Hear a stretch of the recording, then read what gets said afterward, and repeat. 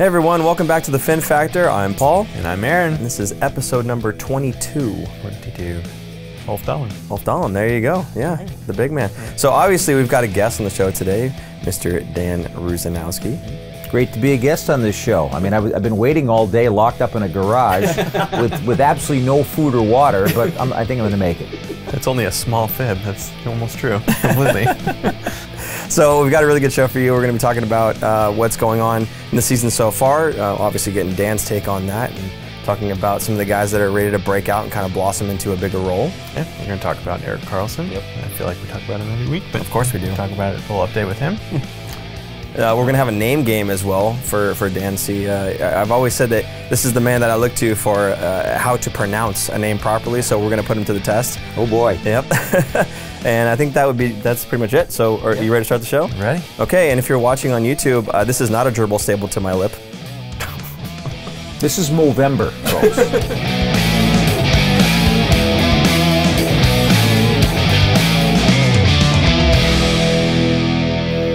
Okay, so really quick, just wanted to go over a couple things. One, the mustache, obviously, month of November, Movember, mustache only, so that's why I'm looking as ridiculous as I look. If you're listening as a podcast, you are lucky. In any case, please feel free to jump onto the Movember. There's a Mo space, I believe is what it's called. We'll put the link down there in the description down below. Again, if we put it on the screen, you click it, it's just going to pause the video. So please click on the description down below. Also, we have the Google Home that we're giving away, and again, we'll put that link down in the description down below. But enough of that. I want to get to the main meat of the show here. Our guest, Dan Rusanowsky, Eagle Scout. Dan Rusanowsky. Indeed. Yeah, that's impressive. And a proud member of the board at the Silicon Valley Boy Scouts of America Council. So really happy about that. Silicon Valley and Monterey Bay Council. Wow, cool. Very cool. What did you do for your Eagle Scout project? It was interesting. Way back. I was actually really late. I ended up doing a landscaping project for the city of Milford, Connecticut, where I grew up, and I directed a group of people, and we redid a whole bunch of landscaping around a tennis court area in a park, and it was there for about 25 years until finally they ripped it all apart, and now it's gone. So there's no evidence that I ever did it. It's great value though for them. It was good. 25 years, wow, cool. So we've got the book. Aaron purchased the book. Thank you. Yeah. If These Walls Could Talk, Ross McEwen. Ross McEwen. McEwen, sorry. See, last names. There you go. I got the right guy. I know I did. A lot of people say Ross McKeon, and Okay. he almost kind of half accepts it. Reminds me of the old story. You remember the goaltender Tom Barrasso played for the U.S. Olympic team? Yeah. So I wanted to know, walked up to him one day and I said, do you pronounce your last name Barrasso or Barrasso? And he said, I don't care. It's a true story. So Ross McKeon or McEwen, but when you call his house, he says, thanks for calling the McEwen residence. So okay. That's how I say it. There you go. So co-authored by Ross and he's Dan. A great writer. Awesome. Yeah, so you actually bought it. You read the majority of it. He hasn't gotten through the whole thing yet, but I think I'm missing 2 chapters out of it, but the end. But yeah. So go right ahead. You wanted to ask him a couple things? Well, how did you guys start getting into writing the book? Well, it was a really interesting process, and for those who don't know, this series, if These Walls Could Talk, it's not only the San Jose Sharks. Okay. Ken Daniels, who does the play-by-play on TV for the Detroit Red Wings, did the version of the Red Wings, and each team kind of constructs it slightly differently. But the whole purpose of it is to get behind the scenes, so to speak, and to maybe tell a few stories that fans don't know, haven't heard before, or would like to hear again, and maybe get a different perspective on it after a number of years later. And they're all involving broadcasters, people who do play-by-play for the team. So I was pretty honored to be asked by Triumph Books, who publishes the series, and Ross McEwen, who did a series for them. You may remember the book, 100 Things That the Sharks Fans Should Do Before They Die. I gave him a little help on that one, too. We worked on a couple of small parts of it, and we worked really well together, and we always have gotten along well. So it seemed to be really easy to put this together. And I'll tell you what, it involved a lot of work. We spent a lot of time over the summer going through some old stories, editing them down, and then when we got the final edit piece, it looked like they were ready to go to print, and I noticed a bunch of things that we needed to change. So that always happens whenever you're writing something, and it's not that different to what I do on the air, because each day I'm telling a story. story. So in a sense, it's a story that I'm used to telling, but the difference is I don't have an immediate deadline. I had a deadline of a couple of months, which made it a lot nicer. Yeah, nice. No, it's really good, and I would highly recommend it. You haven't read it yet, so yeah, no, I haven't. I was actually thinking about getting it as an audiobook, but then I can't have Dan sign my audiobook. It's not possible. I'll sign that one for you. No I'm going to have to get another one and meet up with you at a later date. Maybe we'll see you at a practice, I'm sure. So no problem. Was there any? There was one excerpt that Aaron had shared about Arturs Urbe, who I'm probably saying the name wrong, but he had said that he was pretending not to know English. Something to that effect. Would you mind going just a little bit? No, not into, at all. It's one of the great stories from the early years, and basically when Arturs Urbe came here to the United States, he had just been through something really traumatic and intense, and that was the separation and the end of the Soviet Union, the fact that his country, Latvia, had been so oppressed for so long. And he was right there on the barricades with all the people that were protesting and trying to break away from the Soviet Union. And so he was intimately involved in the political situation there. And he came here and he had some very halting English things to say about it. He was very measured in his speech. But he did speak a little bit of English, and so he was reassigned to the Kansas City Blades at the time, and that's where Kevin Constantine was the head coach. And at that time, they were the first place team in the IHL, far and away. Wow. #1, I think they won 52 games that first year, while the Sharks won 17 out of 80 that year. So he gets recalled. And he had been going through some of these drills with Coach Kevin Constantine. You may remember, he was a very particular guy, very structured as to what he wanted his team to do. And, you know, we'll get into it later with what he did with Larionov and Makarov. He basically took all the guys that drove him crazy and put them all together and said, you guys do what you need to do. Everybody else is going to play it my way. And then they went to, you know, Game 7 or Round 2 because of it. So the creativity was there. But Arturs was part of that creative group, you know, involved politically and so forth. And so he kept telling Kevin he didn't understand the English about the drill. He would say, I want you to be in this position when this situation occurs, and I want you to do the drill this way. And he would say, no English, no English. So he let him get away with it. Then he gets recalled. And I think it might have been Ross McEwen who asked him the question. I don't know if that's really true, but we can tell it that way. Ross or somebody in the media group said, what's better? To be with the first place team in the International League or a last place team in the NHL. And Arturs Urbe, who didn't understand enough English to understand what the coach was talking about in Kansas City, said, it's better to be a pauper in a rich man's house. And Kevin, of course, at that time there's no internet, right? They were getting all of the newspaper articles faxed to them. So the fax comes in and Kevin reads it and he reads this. And he said, we're going to have a little chat about how much English he doesn't know when he gets back here. Oh, that's excellent. Yeah, that's a good one. So stories just like that inside of the book here, If These Balls Could Talk. Please go have a look at it, check it out. If you can get a physical copy and then maybe you get a chance to meet Dan to sign it for you. Otherwise, that audio copy, he'll sign your CD player. Maybe. And by the way, there are going to be some opportunities. We've already had one great signing at Books Inc. in Mountain View a couple of weeks ago. They sold every copy that the bookstore ordered. The place was packed. We had a nice little talk with the group, and it was a lot of fun. Both Ross and I were there. We had another event also at a Meet the Sharks event at SAP Center for season ticket holders, and we had 70 book sales that in about an hour and a half, which was really great. And we're going to have a couple more of those coming up, so stay tuned for that. We'll have all the information for you. I'll tell you about it on Sharks Radio, but there'll be stuff out on the internet and a lot of other ways too. Excellent. And when we hear about it, we'll share it out through our media sources as well. Yeah, in fact, there's one coming up. I think the Toronto game, I'm going to be, we're actually going to be in the concourse of the building. Oh, nice. I don't know how much time I'm going to be there, but Ross will certainly be there, and I'm going to make sure I spend some time there too. Good deal. Good. Well, I'm really interested in hearing about your take on the season so far for the Sharks. We're at that point now where it's 15, 20 games, kind of the part where the fans are looking at it saying, okay, this is how we're going to look maybe for the rest of the season and whatnot. So I'm kind of just interested in getting your take on where the Sharks are right now and what your outlook is as a team as a whole. Well, clearly they're not where they want to be completely, but it's a work in progress every year. And how many times have we seen this with Pete DeBoer's teams? Remember his first year, things didn't really start to click around December 15th or so.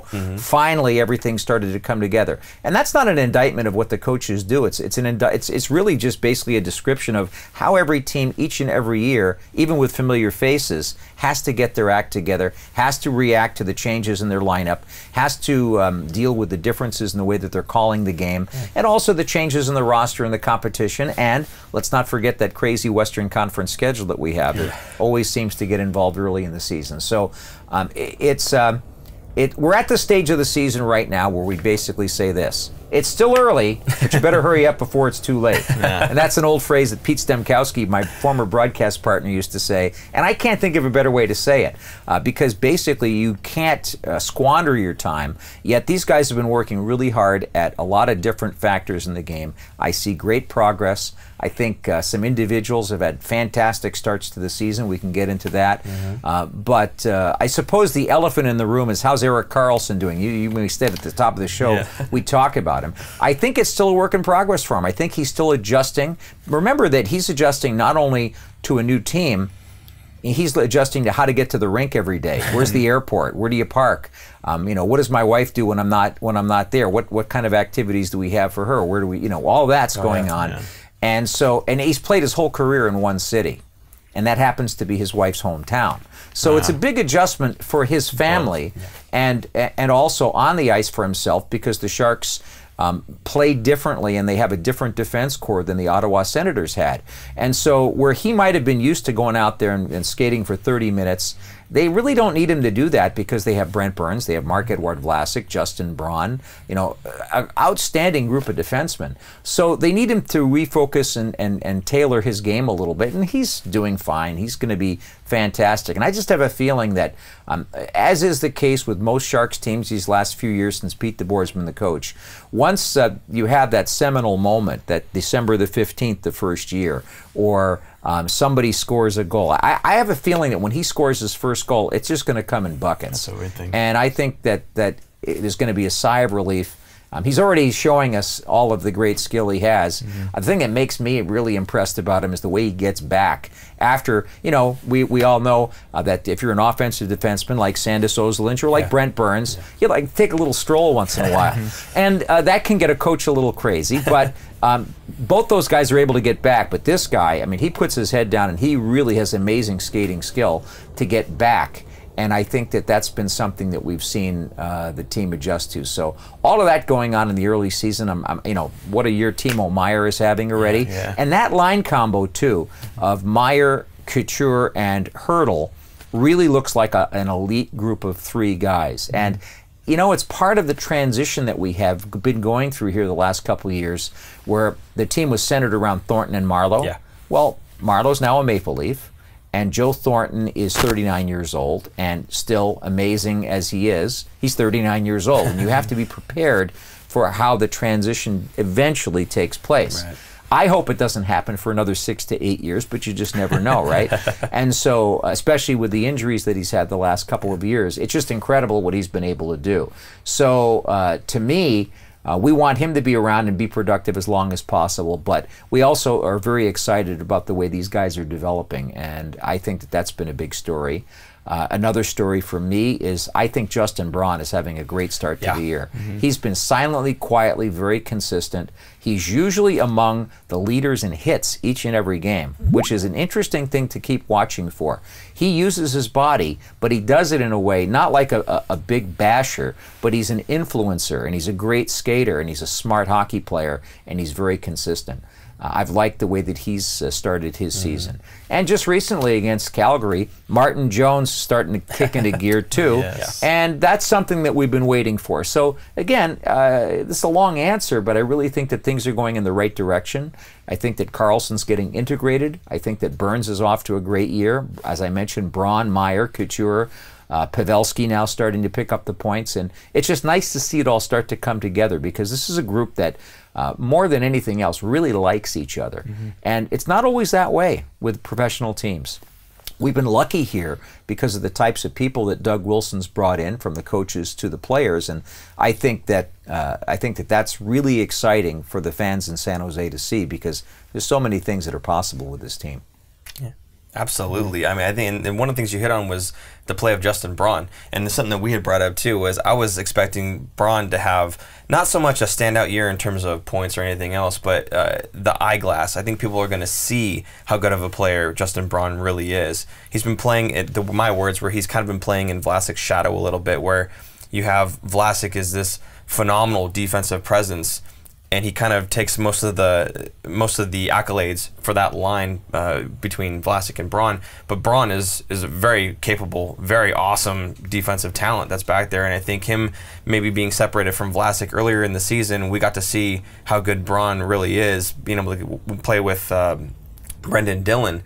Now the pairings have changed a little bit, and they're back to being with Braun and Vlasic again. But I think it was one of those periods where we got to see Justin Braun being a very good player all on his own. You know, it kind of reminds me of something else, too. When Wayne Gretzky went to Los Angeles all those years ago, I remember that they automatically assumed that he was going to play with Luc Robitaille and Dave Taylor, because those were the top two wingers on the Kings. Yeah.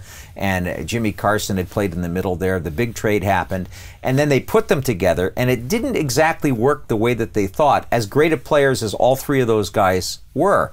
And so I think you see that. I mean, the assumption that Vlasic's going to play all those minutes with Karlsson, but yet maybe he's more comfortable with Braun. And you know, those are things that develop over time. I think that that the other thing that we're seeing that's really interesting, Braun, Ryan, and Dillon, all three, have had to deal with curtailed minutes at times in games. And that's going to happen. And I think they're all adjusting to it. All of them, including Vlasic, Burns, and Karlsson, for that matter. In Karlsson's case, he's having to deal with the fact that there are other guys that are at that elite level that are with him. No disrespect to anybody in Ottawa, but he was the man there, and there are several men here. And so I think that that's just a work in progress that's going to be just fine. Yeah. Anybody else outside of Timo Meier, for instance, who's really blossoming right now? We've seen Timo just scoring goals left and right. Yeah, I think that they're in different ways. Different players are doing some good things. Here's an example: Kevin Labanc. I think he had that 4 assist game early in the season, and he's sort of like a stock market chart to me. You know, it ratchets up a little, and then all of a sudden the market drops a little, and then he's ratcheting back up. That's normal, and I think that he has really worked on his skating. This summer, and I don't know if you know her, but Kathy Andrade, who's a professional skating instructor here, worked with him over the summer a lot. And she's a real professional. She does a really good job, deserves a lot of credit. Worked with him on his skating stride and on some training exercises. Then he went back home and worked over the summer. And I think that in the third period, he's got more energy. And he's got a little bit more explosion. He can separate a little bit. And all those are all things that all players have to deal with. The way I like to describe it, when you come to the NHL, it's sort of like, you know, you grow up and you go to high school and you get, you work reasonably hard and you get straight A's and you're the smartest kid in the class. And you do all your projects, you get perfect grades, and then you take your college boards and you get 1,600 on your SATs, and then you go to Harvard. But when you show up at Harvard, everybody got that. Right. Everybody did that. Well, that's what happens with these guys, because each player generally is not only the best player on their team growing up, they're probably the best player in the league. Then they come here, and everybody was that. So that the level is different. What you have, the way you have to prepare for things is different. And that's what I see in Labanc. He's learning that. He's still having his moments, like a stock market chart, where something doesn't quite go right, or he'll go in the wrong direction, but they correct it. And the best thing is that he's working on it. Another player that's really exciting to me is Antti Suomela, the center that came here. He led the league in scoring last year in Finland, and he led the league in scoring in spite of the fact that he was getting what we would call Chris Tierney minutes. He's playing 15 minutes a game on average, and yet, wow, he's leading the league in scoring. What I've noticed about him is that he sort of has an old school attitude to playing the position. He's not afraid to drive right into the hard areas, go right to the front of the net. You know, you remember the old bumper sticker, Jesus saves, Esposito scores on rebound. Well, you know, he could likely do that. And the goals that he scored so far have been spectacular. You know, at this taping, he's got 2. Both of them amazing goals with his skill. So he's showing smarts, he's showing aggressive play, and he's one of those guys that I think makes the most of the ice time that he gets, which is something you have to be able to do as a young player. Yoki Ryan, another defenseman, young guy, not getting quite as much ice now, has had his ice time curtailed, especially like third periods in a few games. Sat out 1 game recently, came right back. He's doing a lot of what, picking up where Paul Martin left off over the years. Learned a lot from him, I think. Just being a stable partner for Brent Burns, making sure that when Burnsy decides that it's time to go, he's there to be able to back him up, which is important. Burnsy appreciates that because now he's got that comfort that he can be creative. Right. You know, that's the thing that Karlsson's probably looking for in his partner once that all develops. And so, realistically, I think that's been a nice, you know, it's just been nice to see these young guys start to develop that way, get a little bit better, and continue the development of the team. I think we talked about this last episode about how the Sharks differentiate themselves with the other top teams in the West, let's say, their depth. Most teams, we were talking about Vancouver. Right. Vancouver's been up at the top of the standings, but if they lose Pedersen or Bosser, right? Is that his name? Besser. Brock Besser. Right. Sorry. They're finished. I don't think they'd be able to stay afloat. Whereas the Sharks could lose Thornton for a stretch. They could lose a couple players. Knock on wood. Let's not do that. Right. But they could lose 1 or 2 guys, and I think they'd still be okay. Well, they lost Hurdle for a couple games. Right. A recent game against Calgary, Logan Couture didn't play in the 3rd period. We'll see how that affects. You know, this time of the year, that's another thing you asked about, you know, where are we at this time of the year? Yeah. This is the time of the year when the goal scoring starts coming down. You know, we've had a number of high-scoring games, and everybody's talking about, well, I guess the game has changed. Well, hold on a second. Yeah, these are the best player in the way. Yeah. The goals are going to come down. It's going to be harder. The goaltenders are going to get into sync, and then the injuries are going to start. And part of that's the fatigue of the travel. We had a 5-game trip earlier in the season back east, which is kind of a traditional one. I like it for me personally because I grew up about an hour and a half from New York, and we get to New York in October. I'm telling you guys, that is the best time of the year to be there.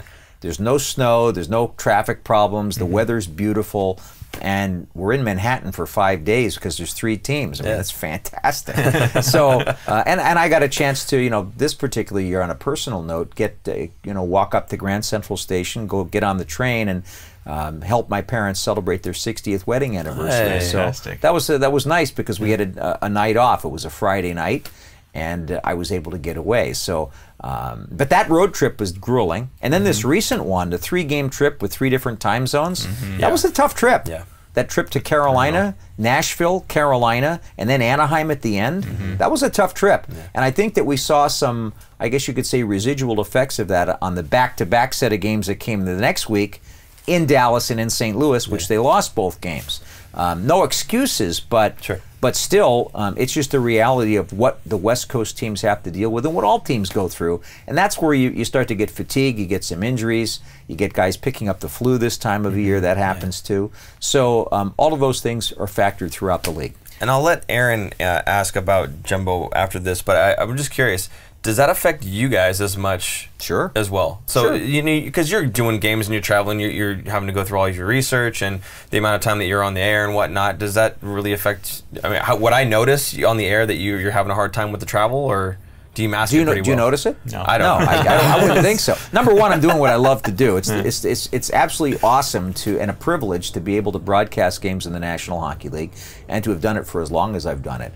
But also to just get really excited about being around the best hockey players in the world, seeing all these great cities, and the way we travel is just such a first-class way. So that takes some of the edge off of it. But the other part of it is the most important thing you can do, more than anything else, is to get a good night's sleep. I swear. That solves a lot of your problems. drink fluids, and I'm talking about the vitamin C variety. Make sure you do that. Make sure that you get some exercise. It's hard to do that. That's a challenge I've got to fight through, because it's difficult. Sometimes you show up and you can relate to the players. They wake up in the morning and they're sore. Yeah. They just went through a hard practice or a hard game, and they don't feel like going to practice today, Yeah. It's just human nature. Geez, I'd really like to take the day off, but they can't. So they show up, and that's where Pete DeBoer's been great also, about understanding the pulse of his team, deciding when to give them time off, when to make it an optional practice. He has a lot of veterans on the team right now, so he knows they're taking care of themselves, and for them it's the training they did in the summer. And that's one of the things that we do too, is we get out and get exercising in the gym and try to get the good night's sleep, because that's the first thing that goes is your voice, actually, but the other thing that happens is your energy level. And I've got all these remedies to help when Mother Nature takes over, and we've gone through that over the years too. But it's a grueling schedule, but I absolutely love every second of it. Nice. Going back real quick to Karlsson and the travel, do you think that's a big adjustment for him coming to a West Coast team and doing so much travel? He won't admit it. I think it probably is. At least the biggest thing for me is the time zones. And I remember this one trip, we still called it the crisscross road trip. It was a few years ago. 5 games, time zone change every game. So we go back in history and you'll see it.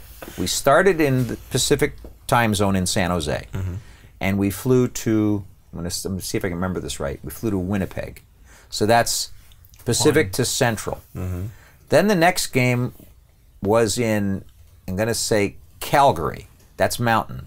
Next game after that was in Vancouver, Pacific. Next game after that was in Edmonton, Mountain. And then the Piece de Resistance was the last game of the trip. After all that, we flew back to Chicago. And I remember that was a tough night. Yeah. That was a tough night for the guys. They had no chance, that one. Are there back-to-backers during that trip? If I remember, there was one. I think it might have been Vancouver-Edmonton was back-to-back. Not that long of a flight, but another time zone. Yeah, sure. And all the travel. And it, as I remember, it was chilly. Very good. So let's jump to Jumbo, and let's talk about his career and his career in San Jose mainly, since Boston kind of didn't really happen in the beginning. But well, it did happen. Yeah. But 1,500 games. Yeah. And if you really think about it, Joe Thornton missed some time there, not because of injury, although he did miss some, but even with the injuries factored in the last 2 years, there was one season where there was no hockey.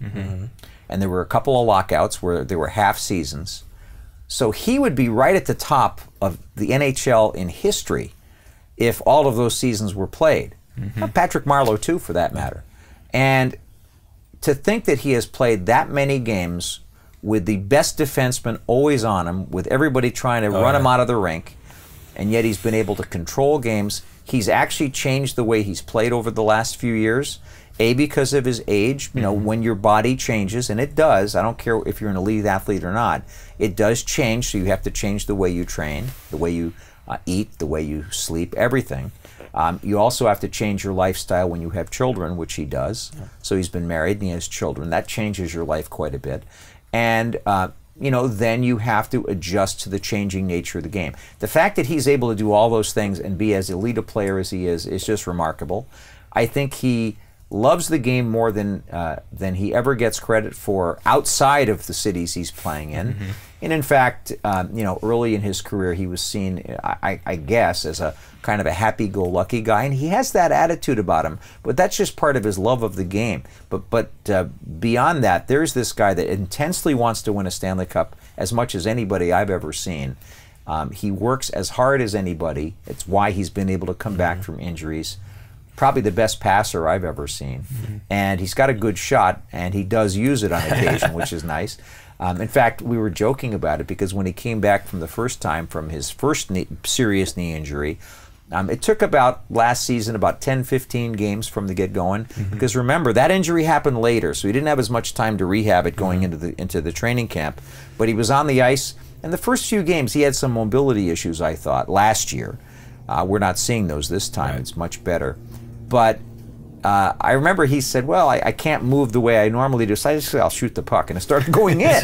Hey, Joe, you got a great shot.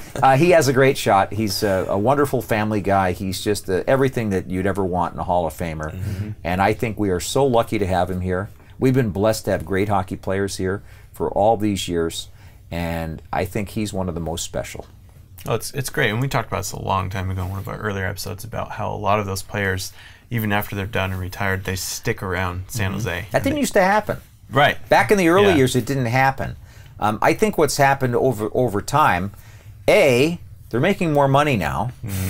And as we all know, Bay Area is a challenging place for everybody, regardless of your income level. But that's not as much of a problem.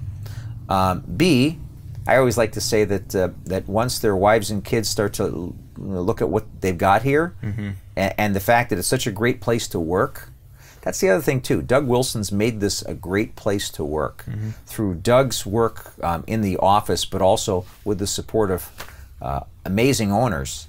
I think that we have a great place and a great environment for families and for players to work.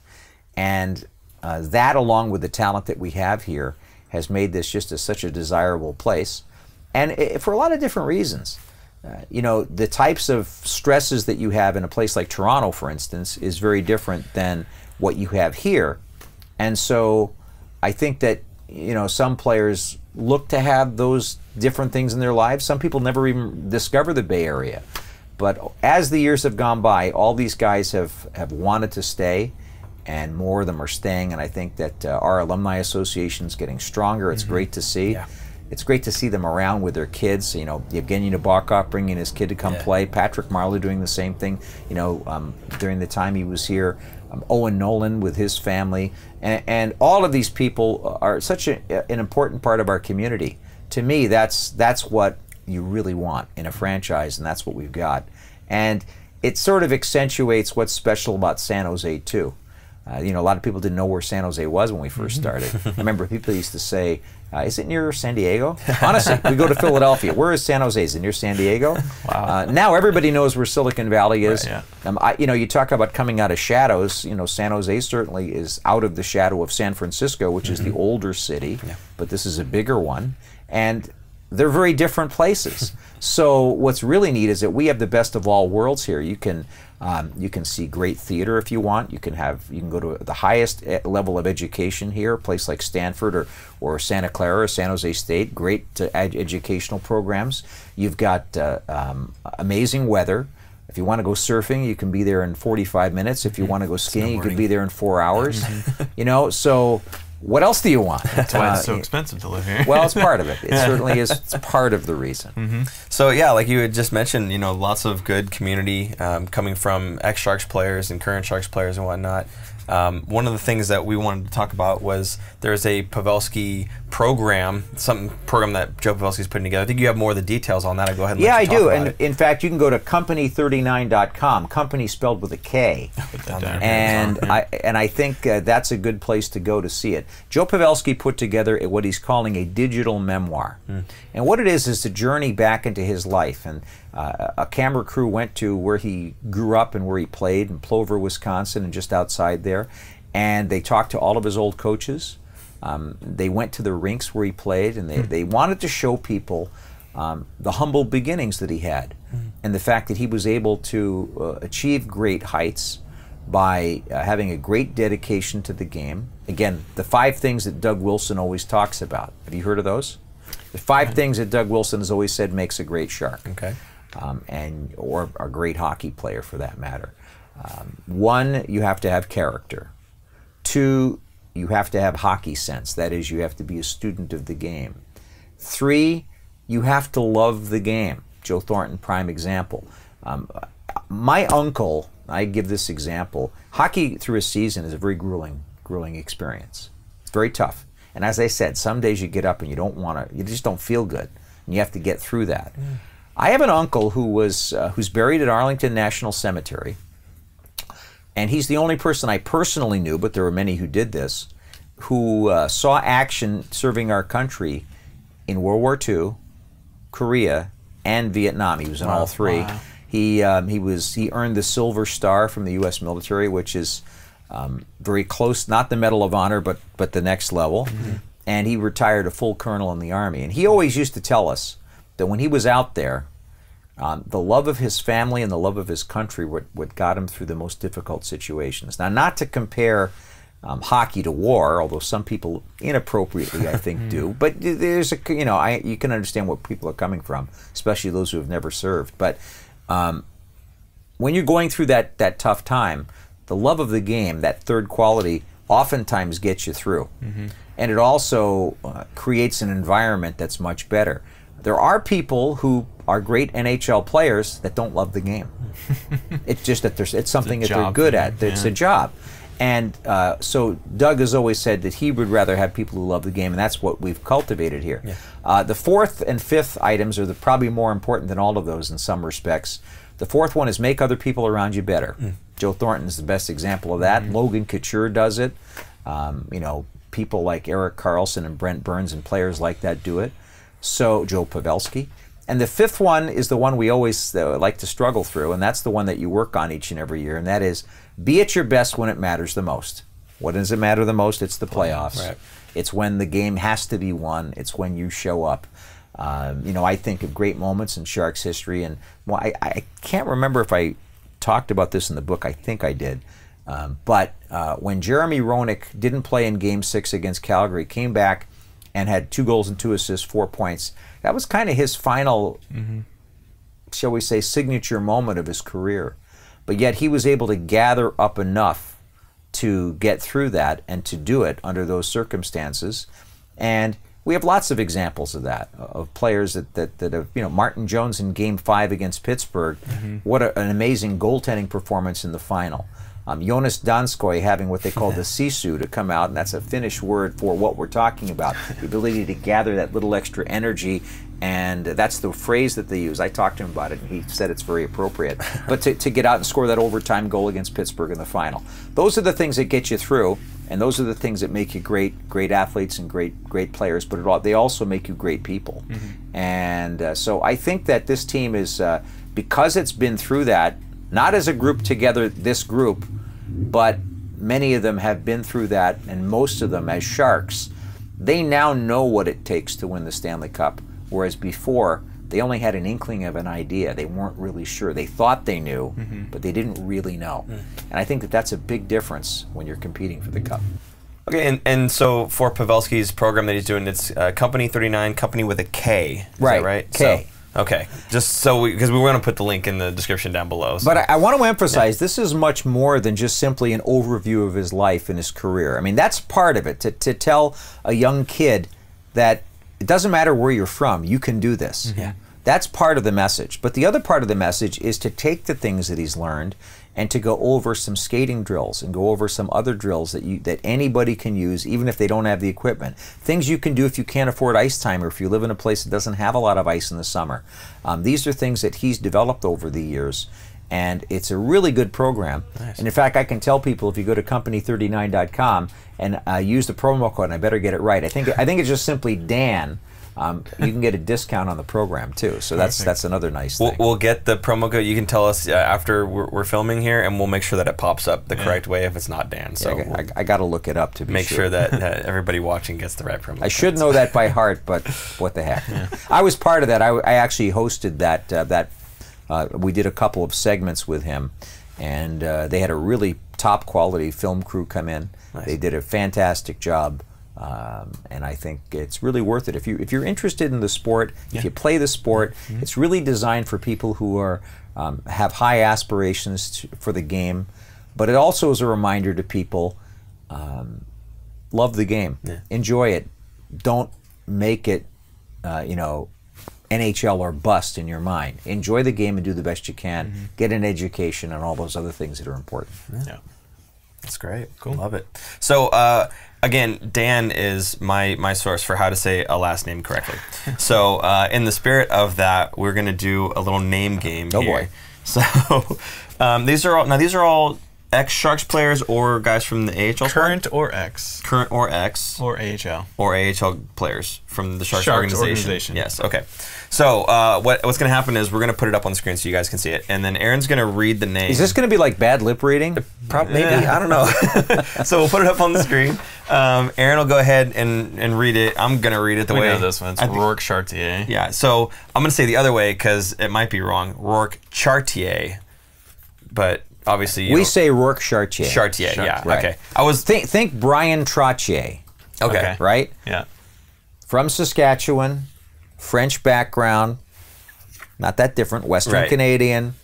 Here you go. Okay. So Chartier, not Chartier. Right. Chartier. Okay. That's the first one. We keep saying this one too, and I keep butchering it. Alexander Chemlevsky.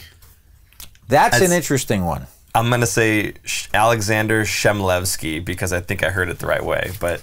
Okay. There's a story behind this one. The real pronunciation of his name is not the way he says it. Okay. And we have a player on the Sharks roster like that, too.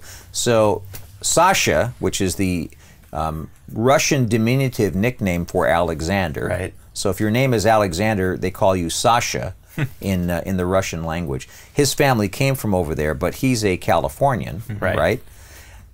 Everybody says Chmielewski, but the real pronunciation of his name is Chmielewski. Whoa. And it's because of the transliteration of the Cyrillic alphabet to English. This happens all the time. Okay. It usually happens. Another great one, we call him one of the greatest players ever, Sergei Fedorov. Right? What's it supposed to be? It's really Fyodorov. Fyodorov. Wow. F-Y-O, not F-E-D. Okay. And the reason why that happened is because the Russian language curiously has two letters, actually three total, but two that look like our letter E. Okay. One of them is exactly like our letter E, and the other one is the letter E with an umlaut over it, the two dots. Yeah. Except... So the letter with the E, just with no umlaut, is pronounced yeah. Not but yeah. Okay. And the one with the umlaut is pronounced yo. And that's Fyodorov. Okay. He is as the umlaut. But here's the curiosity. If you pick up a Russian newspaper, they never put the umlaut in. They just put it, and you're supposed to know. Yeah. So they never actually put it into their language. Oh, wow. Except in like basic guides. Okay. You pick up a newspaper, it's never there. Did he Drives ever me correct crazy. anybody on it? No, he He didn't care. By that, it's over. The other one like that is Kevin LeBanc. What's that supposed to be? Well, a lot of people think he's French. LeBanc. A lot of people think he's French. He's not. No? His family's from Slovakia. Oh, wow. And they say Labans. Wow. But that's how his father, Milan, says it. However, if you look at his Twitter handle, it's straight to the bank. It's over. Yeah. And when he went to junior hockey, wherever he was growing up, it was anglicized. It's Americanized. Right. So, I mean, it happens with guys. So we're saying Chmielewski. Okay. Chmielewski. Straight to the bonds. Labans. Straight to the bonds. Yeah, that's what. Yeah. Anyway, sorry, go ahead. Carlos Cuxty? Carlos. I have trouble with this one. So, Cuxty. Okay. This is how I understand it's pronounced. Okay. So he's playing at Quinnipiac University in Connecticut, where not far from where I grew up. They have a Division I hockey program now. I believe it's pronounced Karli Suksta. Wow. Okay.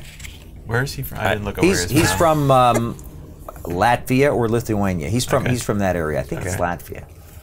Man. So it'll be interesting. I'm going to have to talk to him. And this is how we do it. I walk up to the player and I say, how do you pronounce your name? That gets back to the Tom Barrasso story where he doesn't care.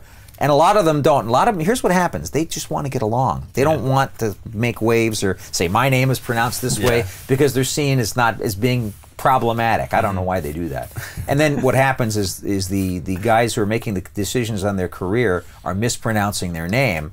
So, here's another one. A guy that played at Cornell, his name, all the hockey people pronounced his name Mosier. His name was Mazer. But he didn't bother to correct people. And, that happens more than you would ever believe. Yeah. Well, I mean, with these names, Yeah. So, as I understand it, I have to ask him again, but I think it's Suksta. Suksta. I believe that's the technical way to say it. Yeah. Or maybe, might be Sux. I think it's Suxta. Yeah, I think that's right. All right, Jaden Habogawatz. That's a great one. Jaden Halbagawaks. Habogawatz. So it's a good one. He plays for the Barracuda. It's Yes. Halbgawatz. Oh, with a V like sound. Halbgawatz. Yeah. Halbgawatz. It's a slightly altered pronunciation of the German, which would be closer to what you're saying. Halbgawachs is probably. You gotta. Yeah, that's what the CH is. You gotta get the hairball out when right. you're okay. But he's Canadian. Okay. Ivan Chekovich. Chekovich. I'm gonna go with Ivan first of all, and then Chekovich. I'm having trouble with this one because, Ooh. because I believe this is the way I've been saying it. I've been saying Ivan Chekovich. Oh, okay. There are some people that say Chekovich because they're anglicizing it, and we have one in the NHL now, Ivan Provorov. His name is really Ivan Provorov, right? Ivan, but he says just call me Ivan. He's anglicized it. So this guy is a guy like that. He's having a heck of a year in the Quebec League. And you know what? He really was impressive in preseason. Both Chekovich and Shimolyevsky, you better get used to pronouncing their names because they were 18 years old. They came to Roy Sommer's team at the end of last year, and they were main reasons why they won 6 in a row and made the playoffs. I think these guys have a future. I really am excited about We them. might see both of them next year. Yeah, I think so. Yeah, and I'm actually pretty excited. And to hear this year too.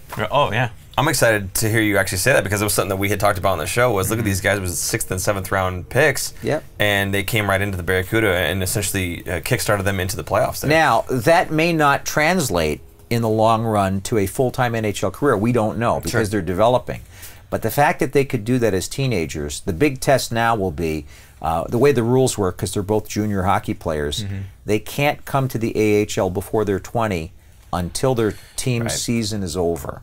So that's why they came at the end of last year, because their junior teams ended, and they ended up coming here and playing really well. Well, they can do that again this year, but next season now they'll be 20, and they'll be eligible to play a full season. But now you get the adjustment of you've had some success, and now you're playing a full season against men, and you're playing, they don't do 3 games in 3 nights in the Western Conference, or at least in the Pacific of the AHL like I used to do when I was in the American League. But they play an intense schedule, and it's fast, and everybody's trying to make their way up, so they give everything they've got. And there's usually a bit of an adjustment period even for good players. Nice. I'm excited to see them. Long. Yaroslav Odovrol. Ah, that's a good one. Okay, Yaroslav Otevrel.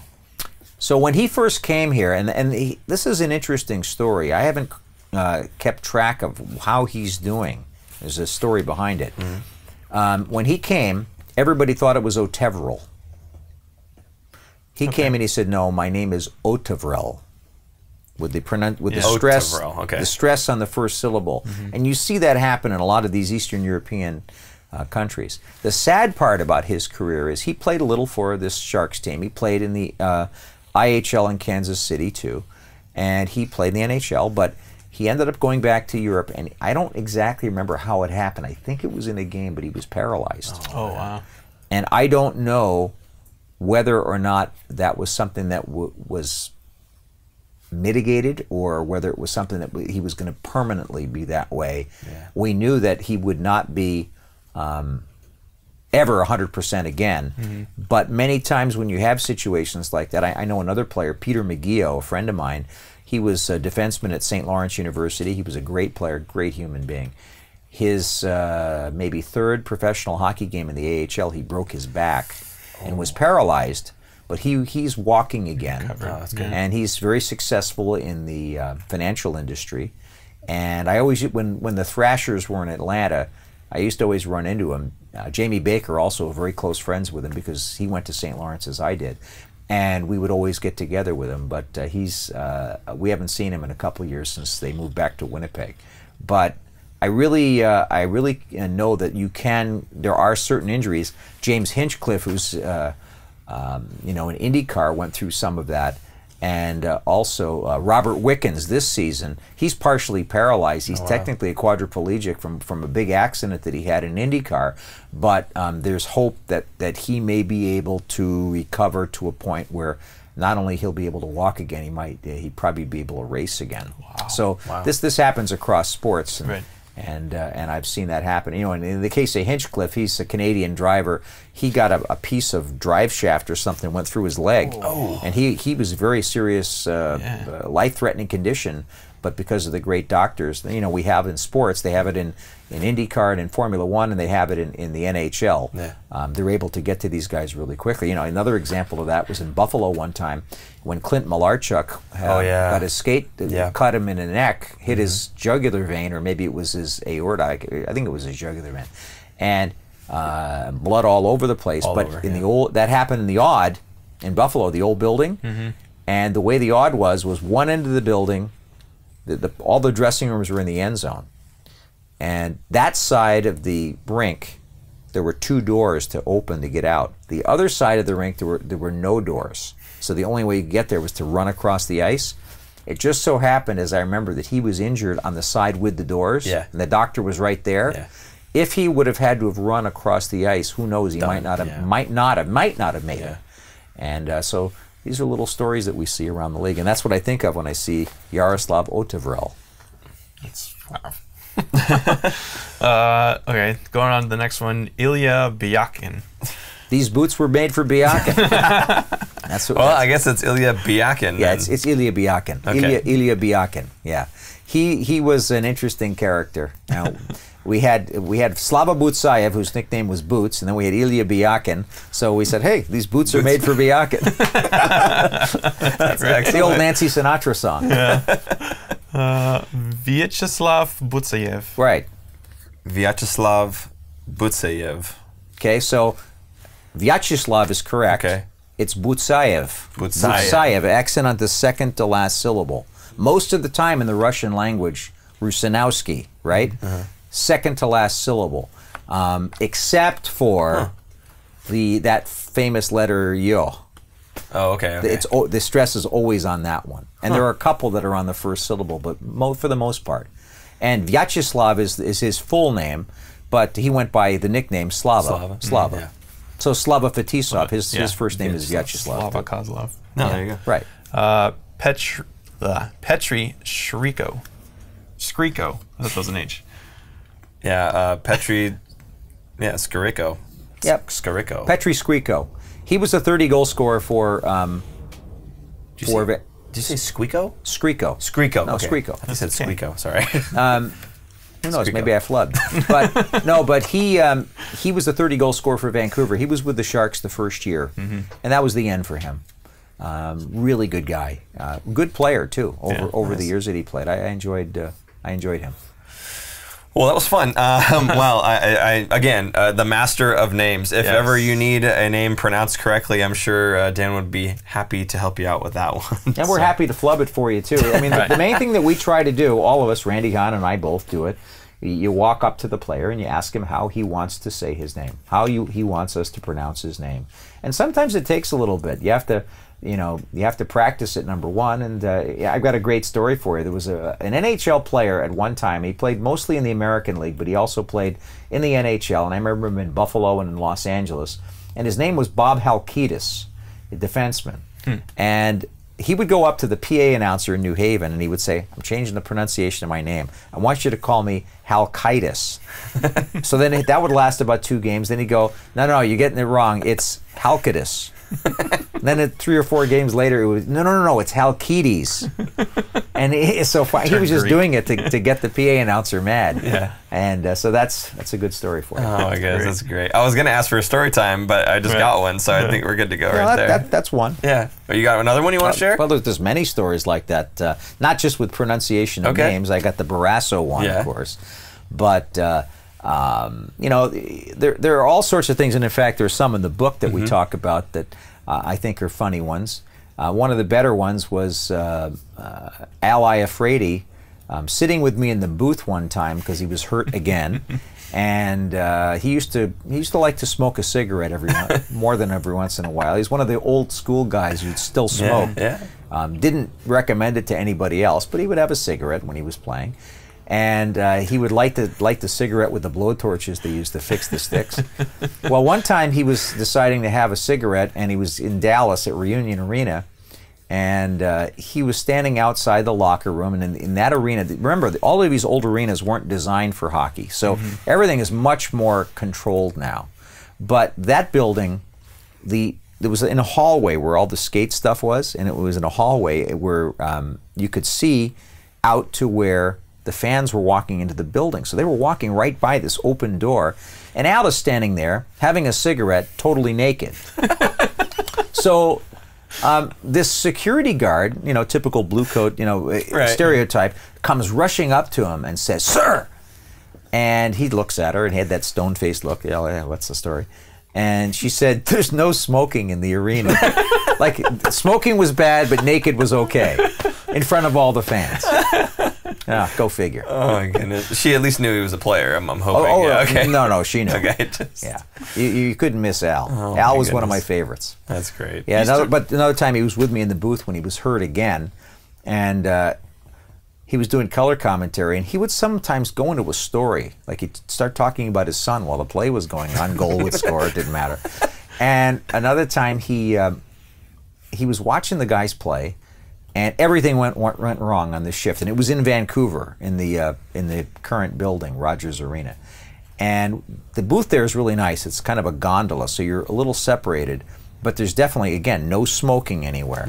So Al's having a cigarette there inside the press box, and I think 5 players made a mistake. I don't remember exactly who did it. It might have been Alexander Mogilny or somebody. Went through the whole team, scored a goal. And Al could be heard on the radio taking a drag from his cigarette, blowing it out and going, then he says, "I'm baffled, Dan." Couldn't have thought of any way. Best color commentator ever. Oh my God. Oh. I remember Al. Did he ride a motorcycle too? Sure. He was a Harley guy that rode up with... Yeah, he was kind of an earlier version of Brent Burns in many ways. He kept getting hurt, but he was big, he was really strong. He had a fearsome shot, over 105 miles an hour. He had the old record before Chara had it. And he had all kinds of tattoos, just like Burnsy does. In fact, I remember he was going over them with somebody that was writing a story about it back in the early 90s, and he pointed out one, and he said, "This is of Crazy Horse, and it's to remind us that we're all on Indian land. Just want to have a reminder." He was really serious about it. Cool. There were a couple of other ones that he had. So he didn't have the snakes that Burnsy had, but he had the tattoos. And then the other thing is he was very sensitive about his hair because he was losing his hair. Oh, okay. And he had long hair in the back, and he would comb it over, and he was very sensitive about it. Back when he played in Toronto, in fact, they wouldn't ever put him in the starting lineup because he would have to take his helmet off. So he would take his helmet off, but stand in the sort of the alleyway or in the tunnel, so you couldn't see him. But that at least that's how the story goes. But he was just sensitive about it. But then he decided, the heck with this, and he shaved his head, and now he's perfectly fine. Nice. It's a great hairstyle. See? Yeah. For those listening as a podcast, yes, Aaron is bald. So, well, Dan, thank you so much for stopping by. We have something that we wanted to give him, I believe. Do we have it with us right now? If not, we'll have our super producer Jason go and run and grab it. There we go. So we got a bottle of... the Vin Factor. Yeah, the Vin Factor. The Vin Factor on a bottle of wine there Isn't for you. that nice? Yeah. So we just wanted to thank you for coming on to the show. Again, the book, If These Walls Could Talk, San Jose Sharks version, obviously, with Dan and Ross. And it's a great book with lots of good stories, like many of the ones you just heard right now. Like those. And my favorite chapter is the last chapter. It really is my favorite one. It's a chapter that probably will never happen again in Sharks history, but back in the old days, we used to have a lot more opportunities like this where a fan for charity would bid on a trip with the team on the plane. That doesn't happen quite as much anymore. But this one time, a gentleman came on, and he says, I have a strange connection to the game of hockey. And I said, well, what is it? He said, well, my birth father was an NHL player. I was adopted, and I have a whole different family. And I just have been doing some research on it and wanted to find out more about it. And One thing led to another. We actually got him to meet his birth father maybe within a year before he died.